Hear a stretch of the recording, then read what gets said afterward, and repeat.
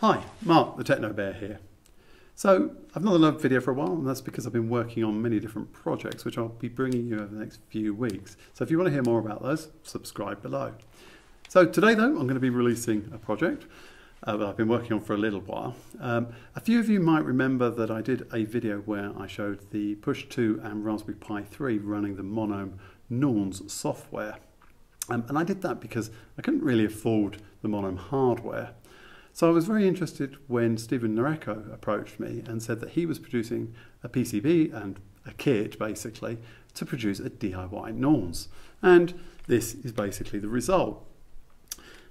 It costs about €100 or so to buy. I've put a Raspberry Pi 4 inside it, so it's actually a little bit more powerful than the Monome hardware. But it's completely compatible. Now this has given me the ability to actually work on some software for Norns. And obviously what I wanted to do was to have Orac running on this natively so I could have some hands-on control, like I do on the organelle. So actually this required a couple of different projects. Not only writing something for the hardware here to talk to Orac, but also I needed a way to switch applications. So I've created an application called Sidekick, which allows you to launch applications. So that I'm going to be releasing today. And then the final thing I've been doing as well is I've been producing an API for Pure Data and for C++, which enables you to interact with this hardware. So basically the encoders, the buttons and the display. So what this means is that combined with Sidekick, you can actually create your own Pure Data applications that run on this and you can launch them. So let's go and have a look at all of that.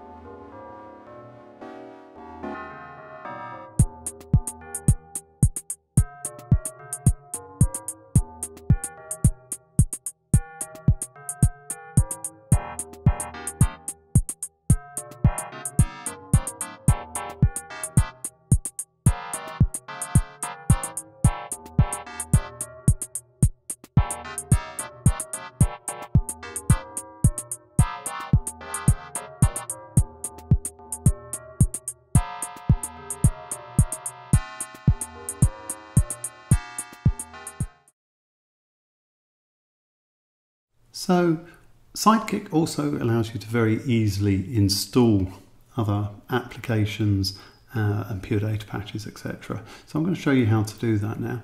Again, on the desktop, I've downloaded these two patches from patch storage that have been converted. The first one is just a very simple application that just shows the encoders, and the second one is a small polyphonic synth, which is actually adapted from the organelle. Now, to install these, all we need to do is we come into the Norns home directory again. We can see the Sidekick directory here, and we can see the patches directory, and we simply need to just drag these files here to copy them onto the Norns bags. That's it. So now refresh menu, and we will be able to see the files that are available, and then we can just select one to install it. And now it's installed, now we can run it just like any other application. So this application is very, very simple. It just shows you what buttons are being pressed on the display, and also allows you to see the encoder values. But it's very useful if you want to learn how to use the Pure Data external for NUI. Let's look at a Pure Data patch that actually produces sound. This is actually a conversion of a patch from the organelle. So if you want to see how to convert an organelle patch for the Norns, have a look at this patch as an example.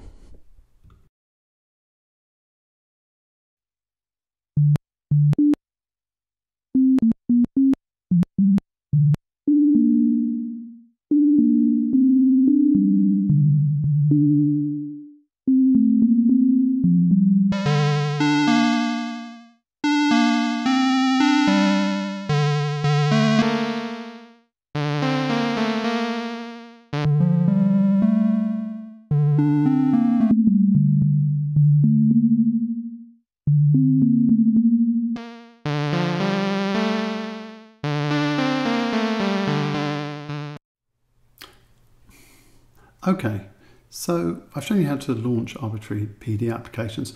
Now what I'm going to do is to show you how to actually develop applications on the Norns.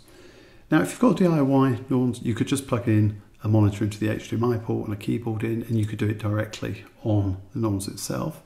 However, the Monome Norns hardware doesn't have an HDMI port, but that's not a problem.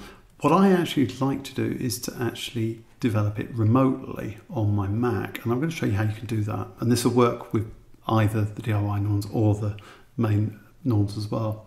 Okay, so the first thing we need to do is we need to SSH into the Norns.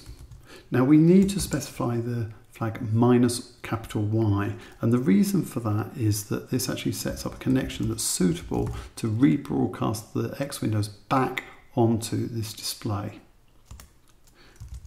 Apart from that, identical, just sleep to get in. Okay, the next thing we need to do is we need to stop Sidekick. Now what I do usually here is I bring up the Sidekick menu first of all to make sure that no other applications like Norns or Pure Data is running at the moment. And then I do this command. That's system control, CTL, stop Sidekick. Now don't worry, this only stops it for now. If you reboot the Norns, it will start up again without any issues. Now what we need to do is we need to go into the Sidekick directory,